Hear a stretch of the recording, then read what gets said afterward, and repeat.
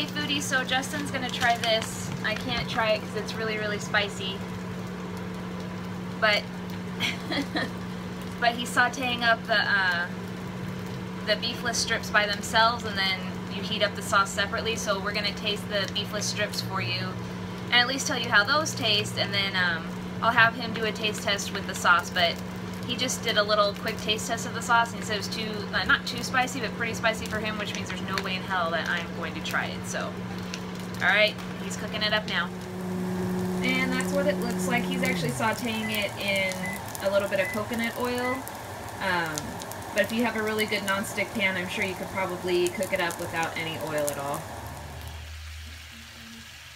Hold on. That's what it looks like. We're just going to split a little piece. Hot.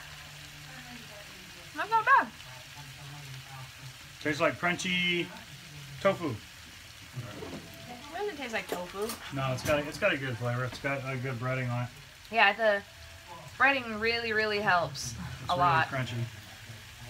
And She's gonna try a regular piece. Hell no, I'm not. He is. Oh. Okay, so this is the one with the sauce on it.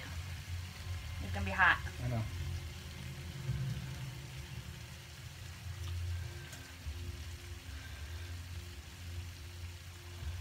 It's really hot.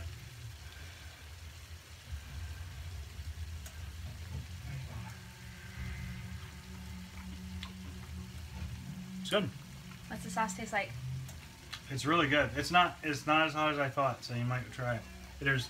Come here in the video. Tell them what the sauce tastes like. It's got like a ginger, lemony grass, garlic kind of flavor, like your basic. It's a little sweet, so it's got some probably like some type of sugar in it or agave or something, but it's good. That's really good. It is a little spicy. It's got a little back of the throat like heat, which if sometimes it's too much for her just because she doesn't do spicy, but. Yeah, that's going to be too much for me, but that's plenty for him. Let me show you what it looks like. So that's what it looks like, and he's going to serve it over a big bed of white basmati rice and go to town. Smile! Alright guys, thank you so much for watching. Hope you enjoyed our little impromptu taste test. And I will talk to you guys next time. Bye! Bye.